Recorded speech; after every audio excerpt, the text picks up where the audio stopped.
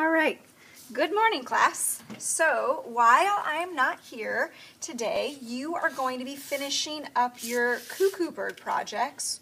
So I'm going to show you what you need to in order to finish them. So you'll be getting your projects back. This one's not put together and it doesn't have the fancy roof and the fancy bottom like yours does, but I think that's fine. You're gonna get it. So for today, you'll need your project. In addition, you're going to need one of those glue tubs for your table and a towel in case of accidents, a paintbrush, a gluey paintbrush. They're kind of sticky and yucky, no problem. You're also going to be needing pencils for your table. You're going to be getting a clock today so we can finish up our clocks. Actually, that's not true. You all, I think, are finished with your clocks, so scratch the clock idea. You don't need that. You're going to get some markers on your table. There's going to be some feathers for your table. That's what's in here is some feathers. I'll show you how to add all this stuff in a moment. And in addition, each of you is going to get a chunk of Model Magic. So you have used Model Magic if you were with me last year, and we used Model Magic when we were making our submarines. So you used the different colors and you made fish. So it's kind of like clay, except it's made in a factory. It's made in the Crayola factory. It's not found in nature. And it hardens on its own. So everybody's going to be getting a piece. I'm just going to take a small chunk. And this is going to be what becomes your cuckoo bird. That's the bird that comes out of the cuckoo clock. The bird's name is also Cuckoo. So it's white and fluffy and it feels a little bit like marshmallow. Don't eat it. It is not. And this is going to become your bird. But I suspect that most of you do not want a white bird. So in order to change the color, that's where the markers come in. So you can choose any color that you like. I recommend a dark color.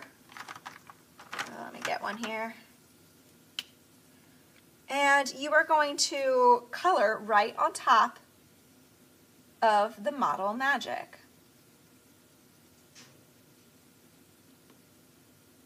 So some of it's probably going to get on your fingers.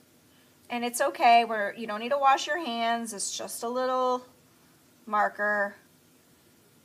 And you don't need to color at all. Alright, so now I'm going to make sure my marker or the cap is snapped on, but I might still need this, so I'll keep it handy. And I want to mix this into the white, so it's going to become a lot lighter. So the best way to mix it is not by rolling it around your table, but by pulling and folding it, like you're playing with bubble gum, but you're not supposed to do that. And if it rips like mine just did, it doesn't matter.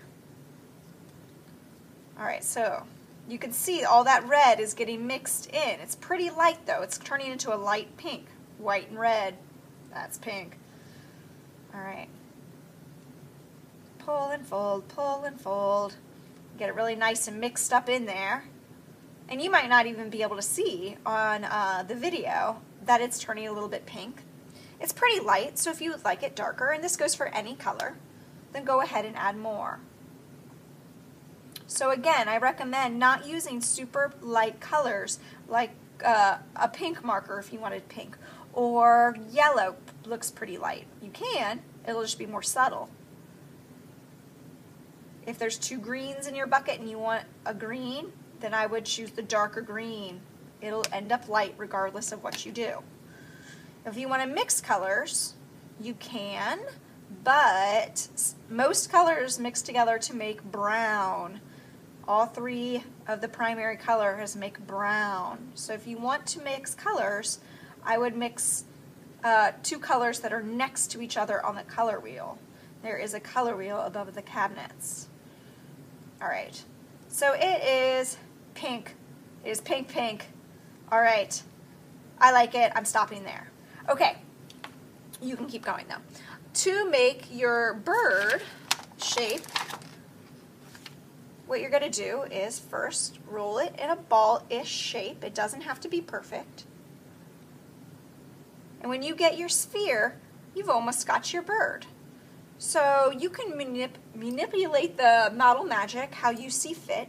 I recommend rolling it just a little bit. Looks really like a marshmallow now.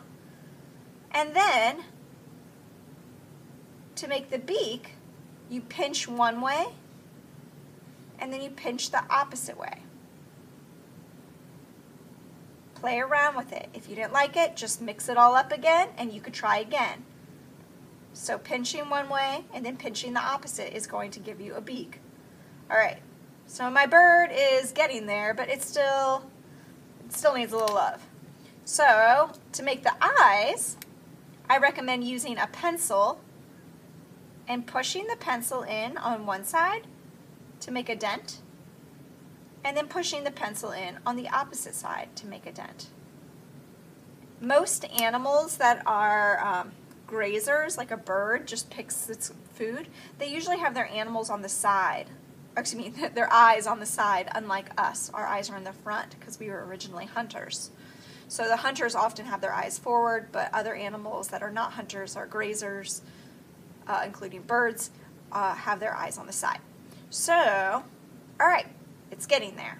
But still, I want to highlight the beak. So I'm going to pick a beak color. I'll use orange. You could use yellow. Remember that a beak is not just the bird's nose, it's its mouth too, so you don't need to make a smiley face underneath the beak. Ta-da! All right, but we need the feathers. All right, so for the feathers, remove your bird. That's when the glue tub comes into play. Remember, if you tilt the glue, it will pour out, so don't do that. Some of the bristles of the paintbrush might be in the glue. It doesn't matter. So using your gluey brush, put some globs on there. If we have not, I can't actually recall if we've glued our clocks down. If we haven't, glue it down, please. And then select a couple feathers. I like the natural colors, but if you wanted to do something brighter, then you're welcome to. And then you could place them. I know some of you are going to go feather crazy, and that's all right, but make sure that there's enough for everybody at your table. All right, also make sure that all the extra ones get back in the bucket. You're going to also put some glue on top of the feathers. It's best to just kind of glop it on there. You need a good amount. See, it's kind of a puddle. Yeah. And then you could stick your bird on. And it'll pop right off right now. The glue's not dry. It needs to dry in order to stick. All right, that's about all. When you finish, you could put it up by the window to dry.